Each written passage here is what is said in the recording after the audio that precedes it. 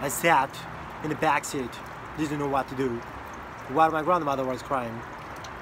My grandfather, who had been driving in silence, pulled over onto the shoulder of the highway and came around and opened my door, waited for me to follow. Was I in trouble? My grandfather was a highly intelligent and quiet man.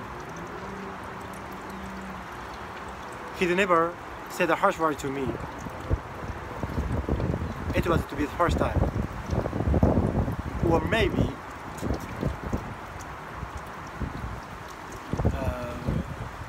he would ask that I get back in the car. Or maybe he would ask that I get back in the car and apologize to my grandmother.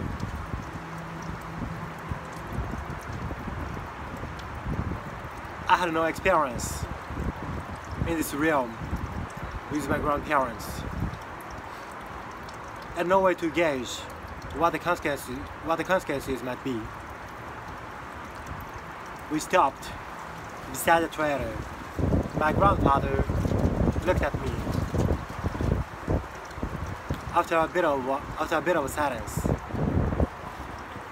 he gently and calmly said, "Jeff, one day you'll understand that it's harder to be kind than clever."